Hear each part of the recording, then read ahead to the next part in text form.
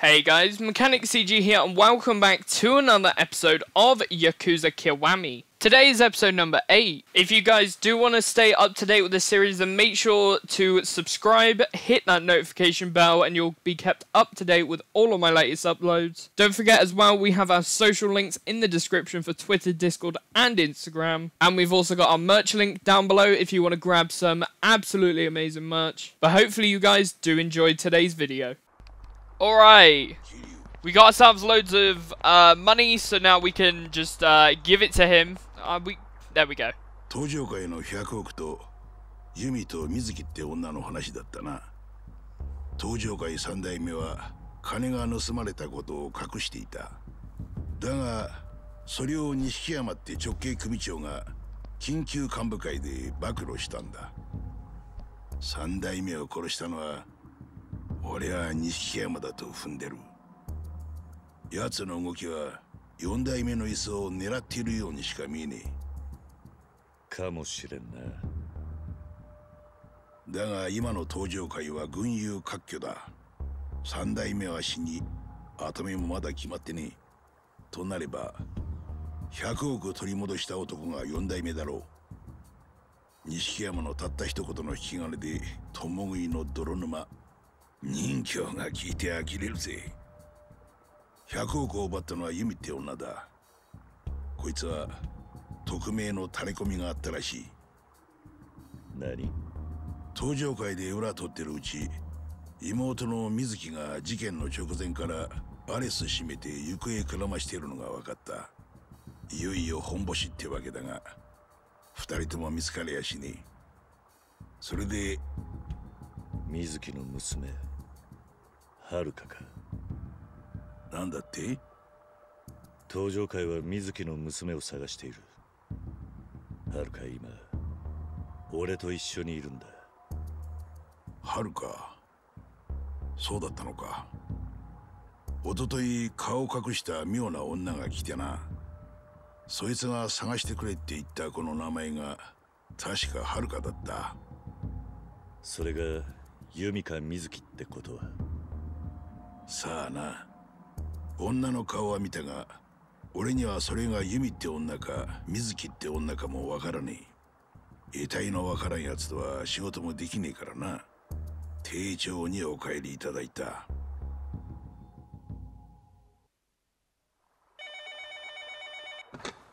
なんだ。そうか、わかった。お前に客だ。客？見に行くぞ。足元注意しろ。何？ Okay, that is cool. That is cool.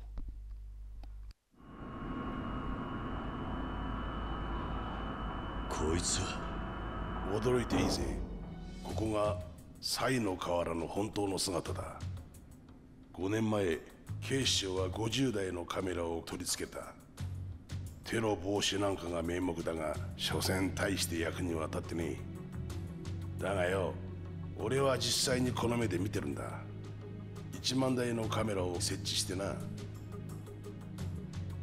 おい、客の様子を見せろ。はい。伊達さん。チカ、何があったんだ？奴の行動をたどってみるか。奴の映ってる他の映像を出してみろ。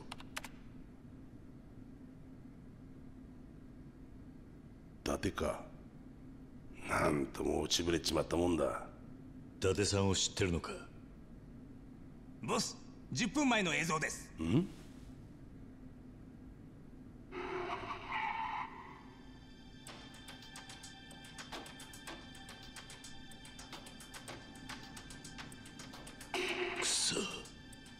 ボス、トラブルです。なんだ？ライブ映像に回します。桐生、伊達がやばいぞ。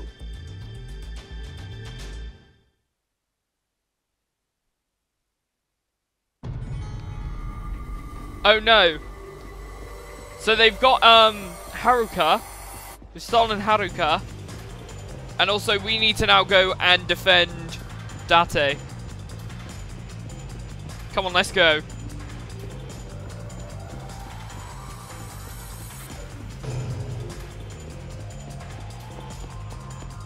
Go, go, go!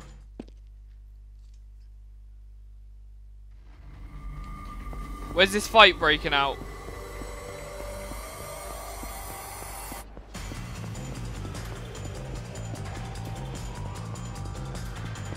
Come on, let's run, let's run.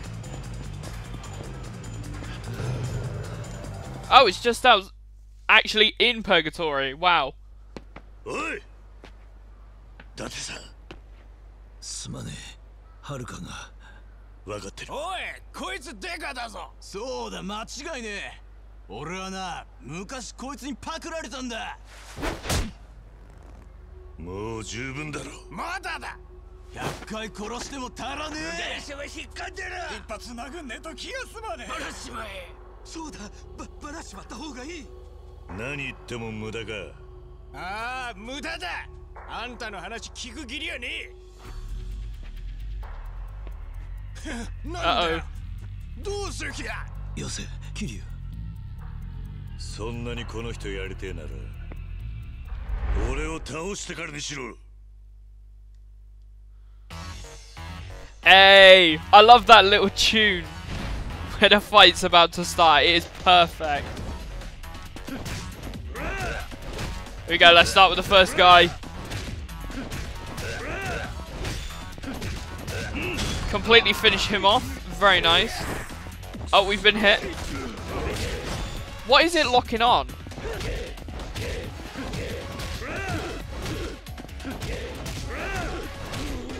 There we go.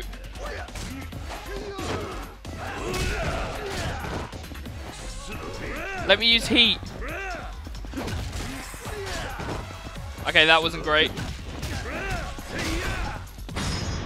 Here we go. Finish.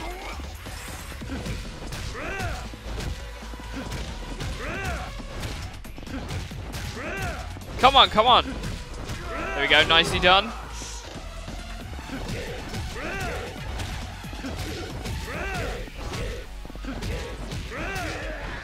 There we go, and the final guy. Oh no, there's one more.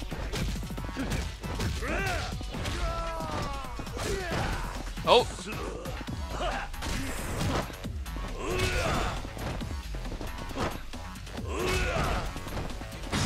Let's finish him off.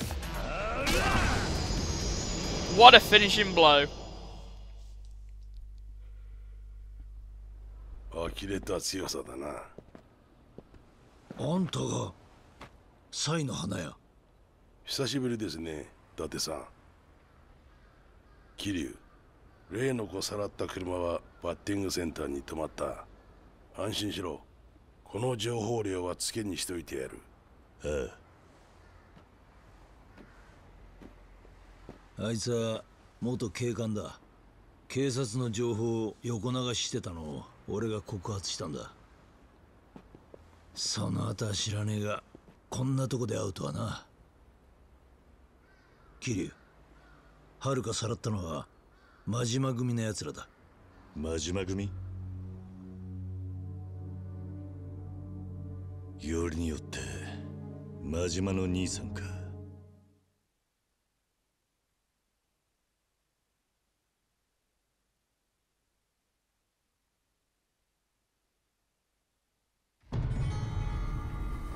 伊達さんはセレナで待っててくれ。だがそれじゃ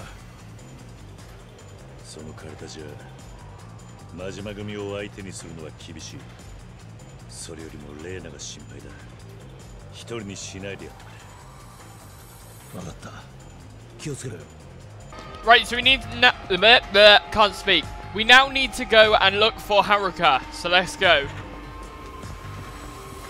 We need to go and save her. We're going to Batin area or something. Oh no, that's not what I want to press.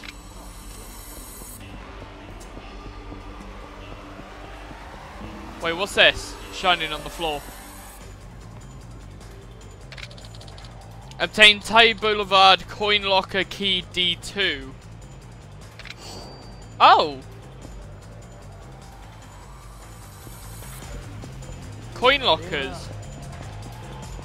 Ah, I sneaked behind you. You can't catch me.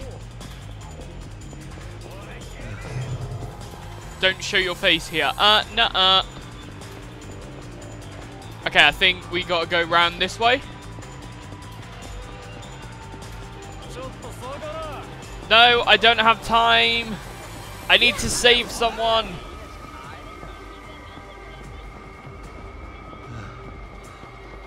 Is this it here?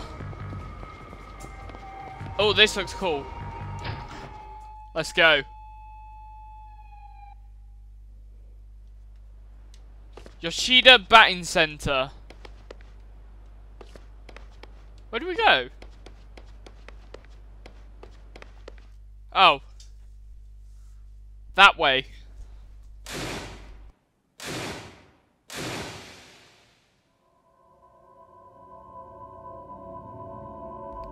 What has Majima got planned?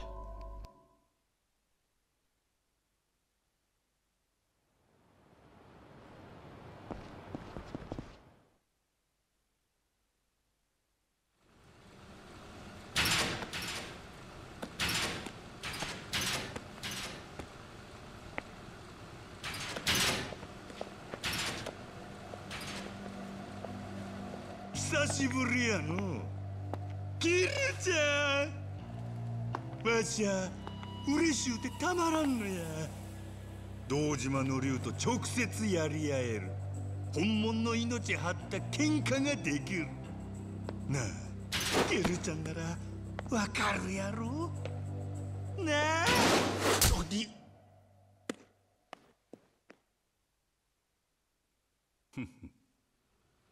笑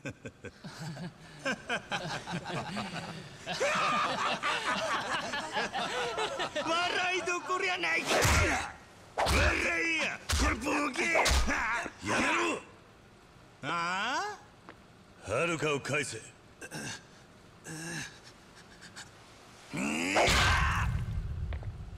別にええで。そこのドア入ったとこにおるわ。言うたやろキルちゃん。わしゃお前と勝負できりゃそれでええんじゃ。本気で言ってるのか。本気も本気。大マジやなあ。もうこれ以上じらすなやキルちゃん。行くで。勝負や。His voice is really high, and then when he's like, let's go, he's like, oh yeah! Really deep. Right, we gotta fight him then. He's obviously quite a big guy, and I feel like the guys with baseball bats might come to an advantage for us. If we take some of them out. Where's that guy that we just had then? No, I want this guy.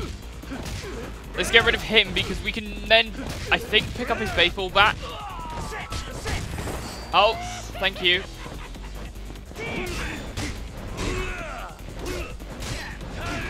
Does absolutely nothing. Brilliant.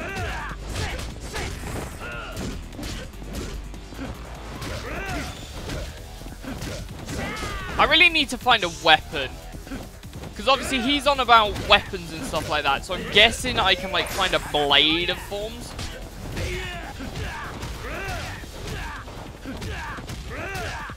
Probably as well should have upgraded my abilities.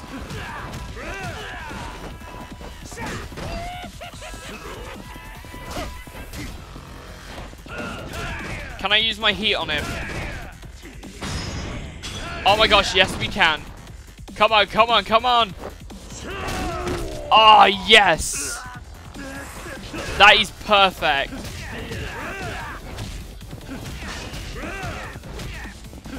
Okay, so Goro is recharging his, like, first health bar. So he's got more health now.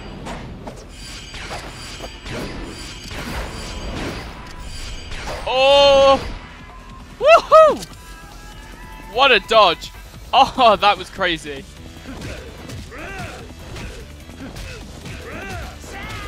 So yeah, we are aiming for these smaller guys first. Who are fairly big actually and difficult to beat. Holy shit, that was a hit and a half. Come on, let me use heat.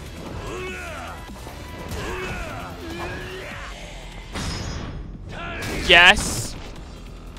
Come on. Yes.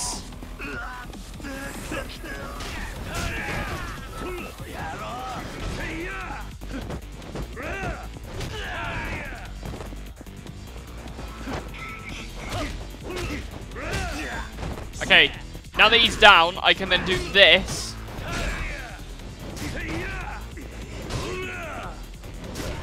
Oh, I couldn't use my heat.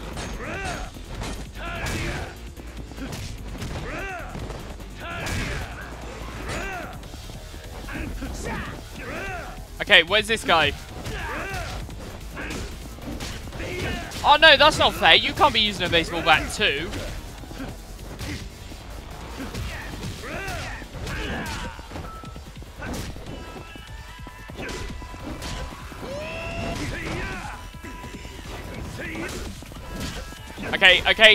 Okay, calm down. Jesus. Right, let's get one of these on. Health and heat significantly.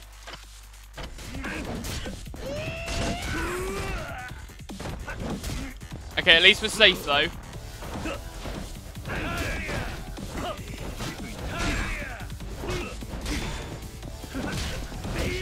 Come on, come on, come on. Oh, that was big. Do we have one that charges health a little?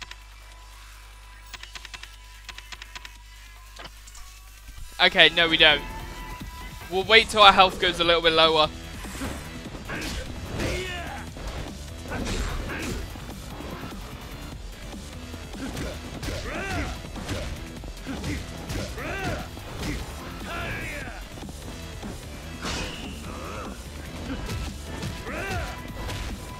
Alright, come on, that's not fair.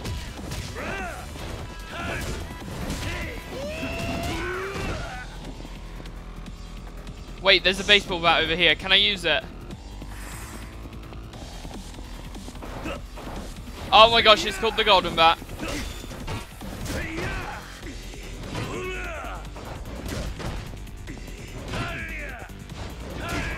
Oh my gosh, the heat button came up so many times and just didn't use it. That is definitely something that would need to be fixed in a future game. If the heat button comes up and you press Y within a second, it should be able to be used.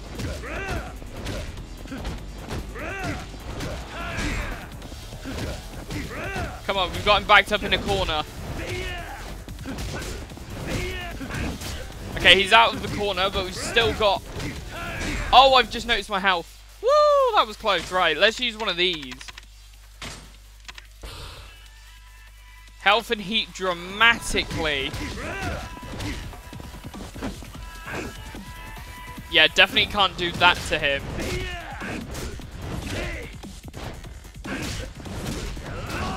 Oh gosh, this is crazy. Woo, we're on the floor.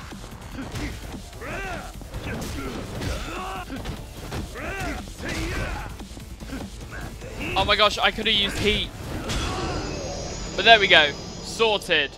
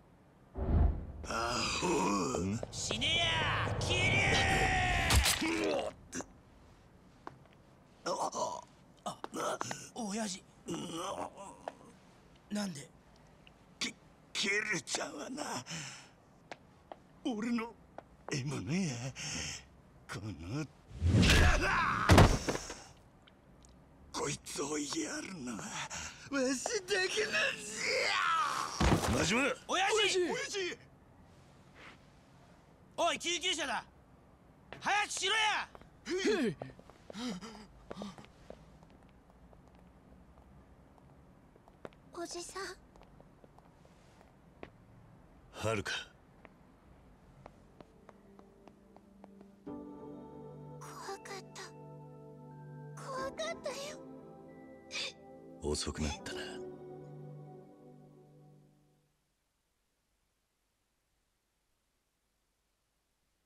すまなかったな、はるか。お前のことを守ってやれなかった。怖かったろ。うん、縛られて真っ暗な部屋に。でも外が急にうるさくなって、そしたら知らないおじさんが来て逃げなって。知らないおじさん？誰だキリ？いや、お礼を言ったらペンダントは持ってるかって。何のことだ？これ弓お姉ちゃんが。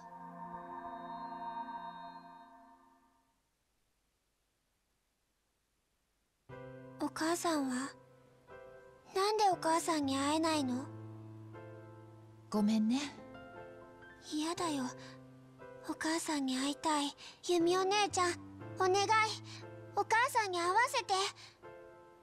ねえ、お願い。ねえはるかちゃん、今日はこれを持ってきたの。お母さんが持ってたペンダント。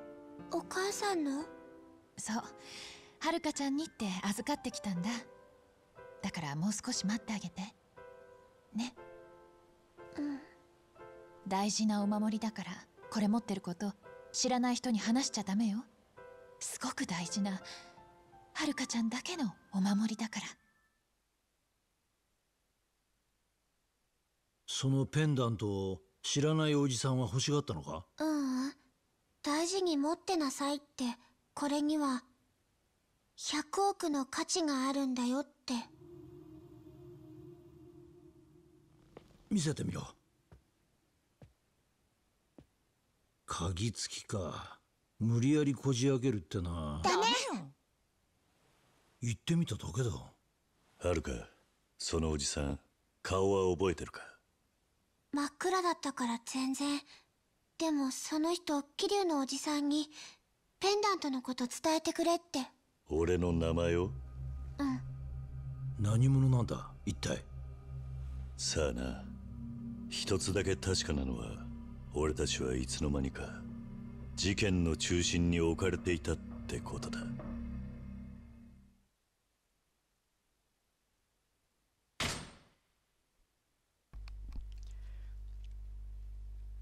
I think I have predictions for who it might be.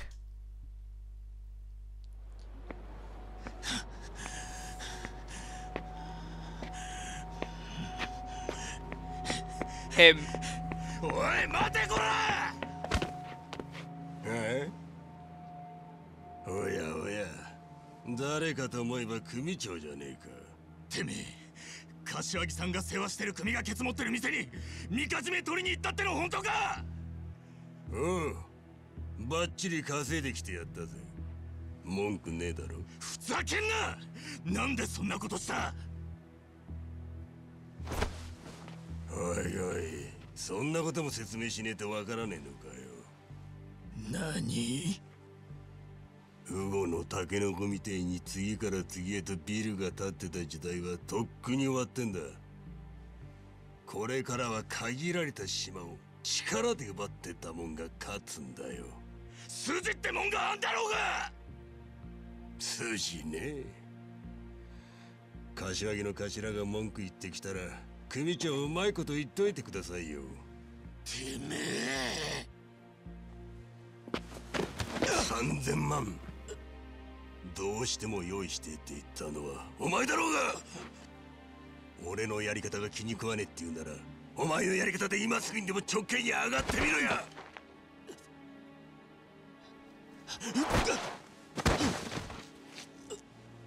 何もできねえくせに偉そうな口聞くんじゃねえぞ。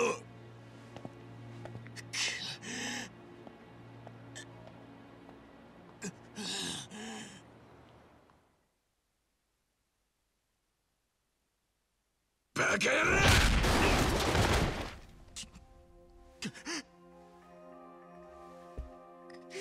てめえ、恩を後で返す気か？すいません、本当にすいません。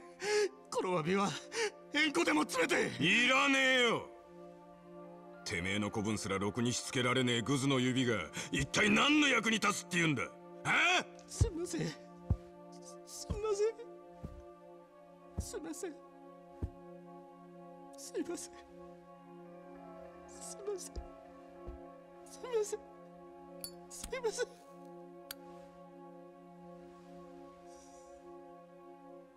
たく、風間の親父の耳に入る前でよかったぜ。こんな情けねえ話で親父を失望させたくねえからな。今回だけは不問にしといてやる。次はねえからな。ありがとうございます。ありがとうございます。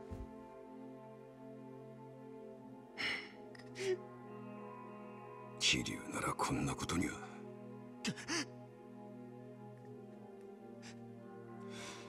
まあ、とにかくしっかりやってくれ。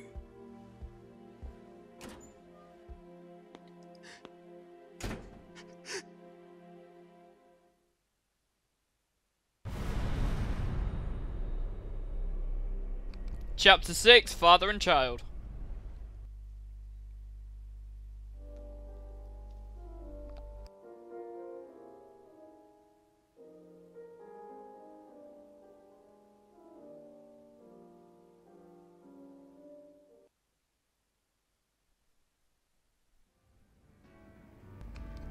Right. What is it we gotta do now? I don't actually know. Let's speak with... はるかちゃん疲れてたみたいね。ぐっすり眠っちゃって。桐生ちゃん今日はどうするの？何か新しい手がかりを探さないとな。街に出てみるか。大丈夫？桐生ちゃんすぐ変なことに巻き込まれちゃうから。Right, let's go to the streets then.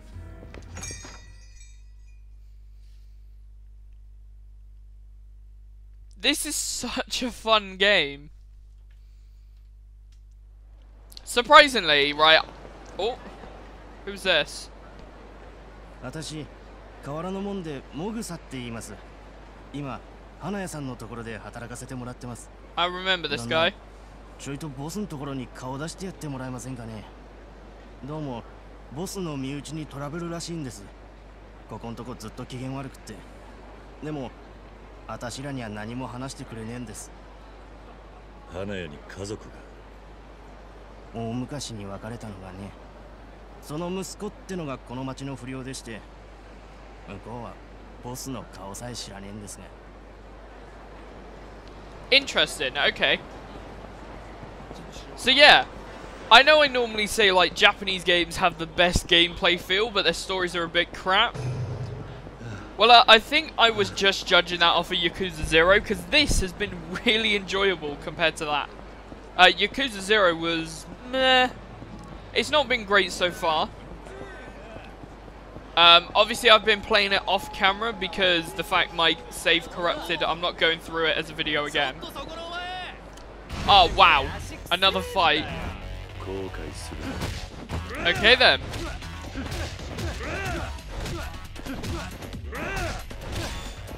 Get your ass beaten. Get your ass beaten. Get your ass beaten. Perfect.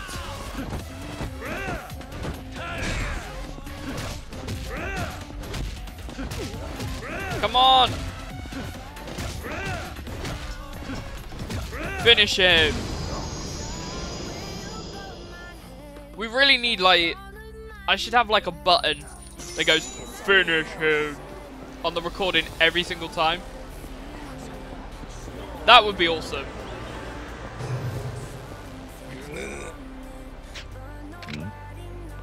Oh, this guy's cold. So thank you guys so much for watching. If you did enjoy, be sure to leave a like, comment down below and subscribe.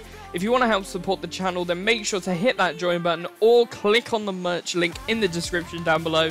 It would mean the world to me. And don't forget, we have our social links down in the description for Instagram, Discord and Twitter, so make sure to check those out. We're trying to hit 250 followers on Twitter by the end of the year. But thank you guys so much for watching, and I'll see you in the next one.